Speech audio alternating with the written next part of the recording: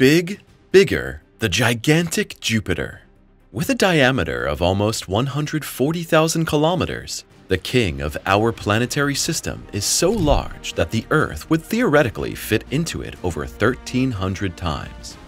In the same breath, the enormous gas giant is about 2.5 times more massive than all the other 7 planets in the solar system combined. But did you know that the planetary colossus is a real Speedy Gonzales despite all this? In fact, Jupiter only needs a little less than 10 hours to rotate around its own axis, making it the fastest rotating planet in our home world. But aside from its captivating beauty, Jupiter is also the scene of colossal storms and deadly radiation. What secrets lie hidden beneath its dense bands of clouds? What do we know about the Great Red Spot, which is larger than Earth and whips across the planet's outer layers at a crazy speed of up to 680 kilometers per hour? And above all, how could our own planet never have come into existence if Jupiter hadn't been rampaging through the solar system like a crazed berserker? In the beginning was Jupiter. Well, at least that applies to the formation history of our planetary system.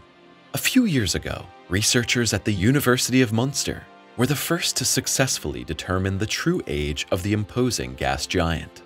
However, since the celestial body has no solid surface and therefore cannot provide rock samples, the experts had to take a small detour in their age determination and draw their conclusions from meteorites.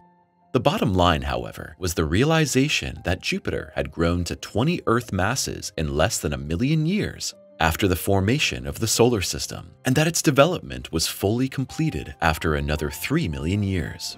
By way of comparison, the Earth, whose mass is about 318 times smaller than that of Jupiter, took a whopping 100 million years to reach its planetary completion. And while the mighty celestial body is not only the largest, but also the oldest planet in our home system, it was once formed from the dust and gases left over from the formation of the Sun 4.6 billion years ago. A supply of material that is also reflected in the composition of Jupiter. Just like the Sun, the gas giant is mainly composed of hydrogen and helium, which incidentally also explains its comparatively low mean density of 1,330 kilograms per cubic meter. But although the Sun and Jupiter are proverbially cut from the same cloth, there is now an average distance of 778 million kilometers between them. In detail, the XXL planet orbits beyond the asteroid belt, between the orbits of Mars and Saturn. And as a result of this constellation, it takes just under 12 years to orbit our central star. Well, strictly speaking, that's not entirely correct either, because if we are very meticulous about the facts, Jupiter does not orbit the Sun at all. But what is meant by that? Well, to understand this, we have to take a small detour into the world of barycenters. The barycenter describes nothing more than the center of mass that planets and stars orbit together. This is usually closest to the object with the greatest mass. And since the mass of the Sun is 333,000 times greater than that of the Earth, the barycenter, in this case, is very close to the center of our mother star. However, as already mentioned, Jupiter is significantly heavier than our home planet, and because of this, we find the center of gravity of Jupiter and the Sun not at all at the center of our home star, but just outside the surface of the Sun. Jupiter goes astray. As a general rule, the greater the mass of a body, the stronger its gravitational pull on another body. And since Jupiter has a lot of mass, as mentioned, we are talking about an order of magnitude of around 318 Earth masses. Its gravitational force influences the structure of the solar system in a variety of ways. And that starts right on its doorstep. We now know of 95 moons that are bound to Jupiter's gravitational grasp. But that's not all. The subglacial ocean of Jupiter's moon Europa is even suspected of harboring extraterrestrial life forms. However, further investigations will have to show to what extent this exciting theory ultimately matches reality. So far, the gas giant has been the focus of probe-based research missions and flybys 7 times. And in fact, the NASA probe Juno is still dedicated to the task of exploring the Jupiter system in detail. And the scientific relief is already on its way. The ESA probe JUICE set course for Jupiter on April 14, 2023, and is scheduled to reach the gas giant in July 2031. So far, so mission-focused. But if we now turn back to the literal attraction of the gas giant, we see that its gravity exceeds that of the Earth by more than 2.5 times, and that Jupiter consequently also acts as a kind of natural protective shield. In other words, due to its considerable mass, its large gravitational field deflects comets and asteroids that could otherwise hit the Earth. In other systems, however, proximity to such massive planets is not always an advantage. One research study concluded that the attraction of the planetary giants not only deflects dangers, but also sometimes catapults smaller planets out of the habitable zone. And speaking of being catapulted out, Jupiter also has a history as a cosmic wrecking ball. Experts now assume that the gas giant was originally formed 4 times further away from the Sun than its present orbit suggests. In addition, there have long been indications that Jupiter even temporarily migrated into the inner solar system, and in doing so, on the one hand, it caused unparalleled chaos, and on the other, it enabled the Earth to form. The corresponding simulation by the scientists showed that the gravitational pull of Jupiter's migration carried enormous amounts of debris and planetary building blocks with it. We are talking here about planetesimals up to 1,000 kilometers in size and a total of 10 to 20 Earth masses of material. But it's in the nature of things that this planetary walk of a somewhat different kind did not remain without consequences, because it actually triggered a veritable chain reaction of asteroid collisions, which destroyed larger planetary nuclei and caused a large part of the debris to plunge into the Sun. The once very dense accretion disk near the Sun was thus severely thinned out in the affected region, and the situation only calmed down when Saturn formed further out and Jupiter reversed its migration direction due to this. In other words, Jupiter's passage swept the interior of the early solar system empty and thus paved the way for the second wave of formation of small, gas-poor rocky planets. And our Earth was also among them.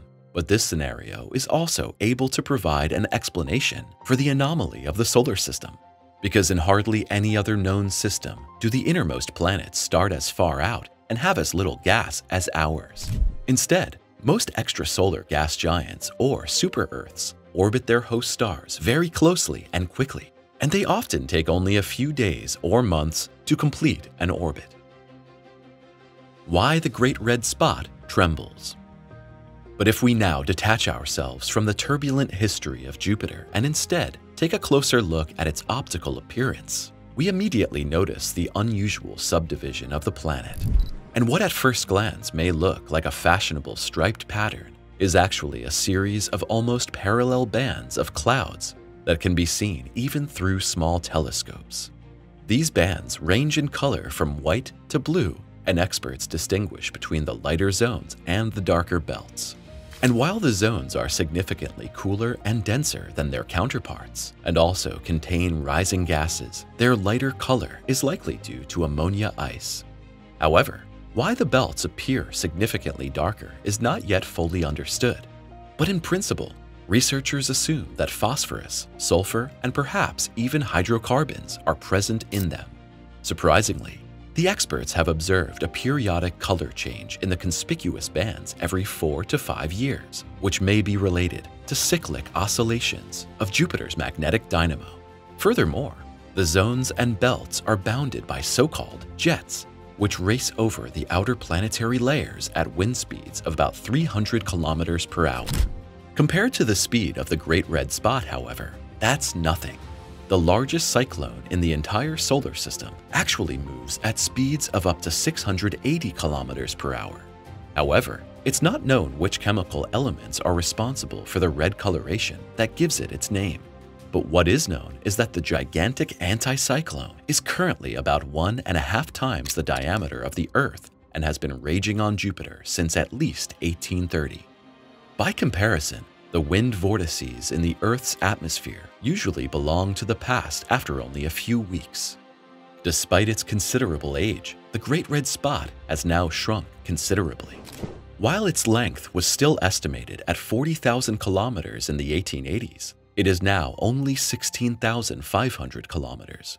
NASA suspects that this is due to interactions with other small storms. And could its own loss of size also be the reason why this monstrous structure is literally trembling? Well, probably not. And yet, new observations with the Hubble Space Telescope have recently shown that the Jupiter storm changes its appearance several times during its 90-day migration from east to west and back again. The Great Red Spot alternately narrows and widens as it drifts faster and slower. These oscillations also go hand in hand with periodic fluctuations in the size and brightness of the storm's eye, which, however, are inversely proportional to the drift rate. In fact, the Great Red Spot and its eye are at their largest and brightest when the cyclone is drifting at its slowest. The characteristics change a little from day to day, and in time-lapse, it looks as if the Great Red Spot is shaking like a leaf. But why is that? Well, we don't know yet. After all, this is the first time that such an oscillation has been observed in a Jovian cyclone. The scientists have yet to provide the corresponding hydrodynamic explanations, but the assumption is that the interactions with the violent shear winds of the storm bands north and south of the Great Red Spot are responsible. But what will happen next? Given the past reductions in size, how likely is it that the monstrous structure will one day completely disappear from the Jupiter scene? Well, this is precisely the question that the experts are currently addressing. They now want to find out in detail whether there is a lower size limit beyond which such a long-lived cyclone becomes unstable. And how many clicks will make the thumb and subscribe buttons unstable?